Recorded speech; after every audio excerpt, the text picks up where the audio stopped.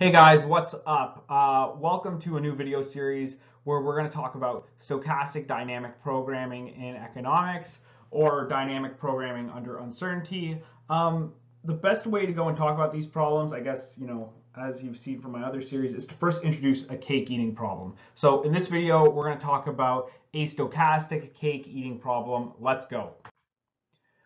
So in terms of setting up the problem, suppose we have a consumer who bought a cake to work and stored it in the office fridge and is deciding how to consume or save that cake over time. This is a infinite horizon, there's no retirement. He's just going and deciding how he's going to eat that cake over this infinite time frame in discrete time. Now, this is a social office for, lack of, sort of nicer word that captures the nuance of that's going on here. So it's possible that someone will either steal a piece of cake from our consumer or someone will bring in some more cake to go and share that with our consumer. Our consumer can't really tell the future with regards to this, but he knows that this does happen. In the same field of the original cake eating problem, let's go and write our problem mathematically as the following, which is maximizing this lifetime utility where our choice variable is cake in the next period. And that's going to be the expectation of this series of lifetime utility, discounted lifetime utility based on information at time 0, subject to theta t kt, right, which is theta, right, which we'll go and say before, which is our shock term, times kt, which is our initial cake size. That's going to be divided up into the cake saved later plus the cake consumed now. And our instantaneous preferences are going to be denoted by this ln ct, right, which is, a natural log of consumption at time t, where this natural log of theta t, right, this shock term, right, it follows a normal or standard normal process, IID process. So, the shocks that are issued at one point in time are completely independent of some other shocks later on. So in terms of solving this problem, we're just going to use a guess and verify method. So the steps are as follows. We're going to set up a Bellman equation. We're going to take a guess for what our value function really is. We're going to take our first order condition and solve for kt plus 1. We're going to then set our initial guess equal to our Bellman equation, evaluated at its maximum of kt plus 1 tilde. This is, our cake saving identity, right? We're going to identify the coefficients from our guess in order to go and get a real policy function kt plus 1. Note that our Bellman will be carrying around 2 terms instead of 1, right? We're going to be carrying around a kt, right, which is, the cake size at a specific period and the shock at that period. Now, our consumer is not in control of that shock, but it's still something that we're going to have to go and carry around with us because that's what goes and affects the value directly. So step number 1, let's set up our Bellman equation. So from our problem, we're going to go and have this one over here, which is, maximizing our consumption now, right, which is maximizing theta kt minus kt plus 1 plus beta, right, which is this discount factor, times the expectation of this value function conditional on kt and theta t. Step number 2 is we're going to take a guess for what this value function is, and then we're going to sub it into our Bellman. So in this context, we're just going to use this log sort of function, which is going to be ct plus ct2 ln kt plus c3 ln theta t. Using this for v kt plus 1, theta t plus 1, and summing it into our Bellman, we go and we get the following, which is, a nice result, which we will see later.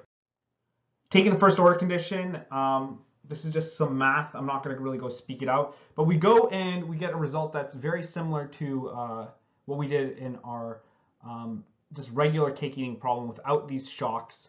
And we just have, BC2 theta t kt all over 1 plus beta C2. So the only thing new here is this shock term that's just being dragged along with this, cake term, right, kt.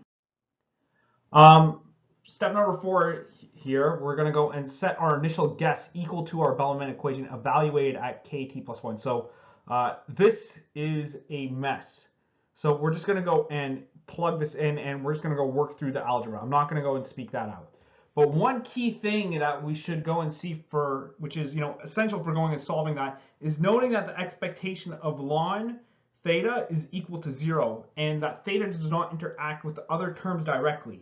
So we can go and simplify this down to being the following, right? Which is beta C1 plus beta C2 times ln beta C2 minus ln 1 plus beta C2, right? I'm reading that from the bottom. That is our term for C1.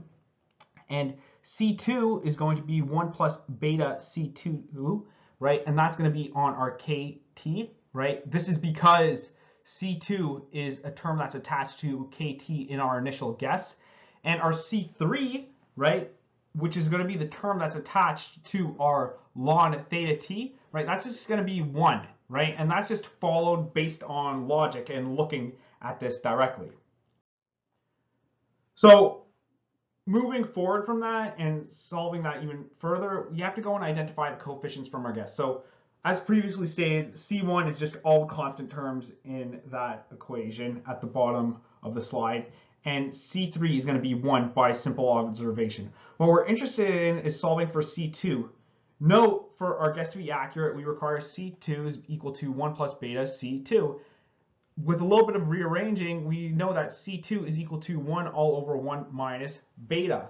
So what's important here and what's really novel here is that this is the same as our deterministic case. This is the same coefficient estimate then from our deterministic case. I'm just saying that a second time. Step 6 is that we use the coefficients to identify our policy functions from kt plus 1. Again, some more algebra, but the policy function that we go and get, which is gk as a function of kt and theta t, right, is equal to beta theta t kt. So that's how we're supposed to be going and saving at any specific point in time.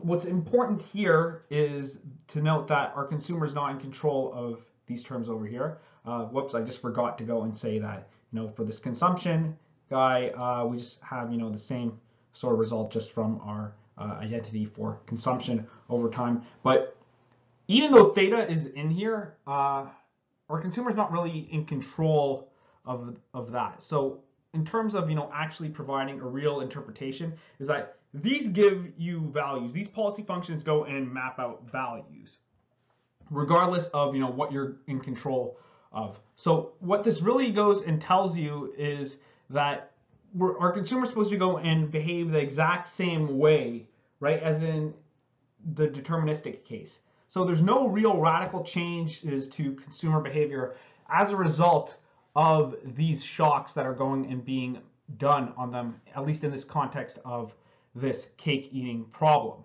So this is a video on a stochastic cake eating problem. I hope this video helps. Take care. Let me know what you thought. If there's any mistakes, please sure to comment. Take care.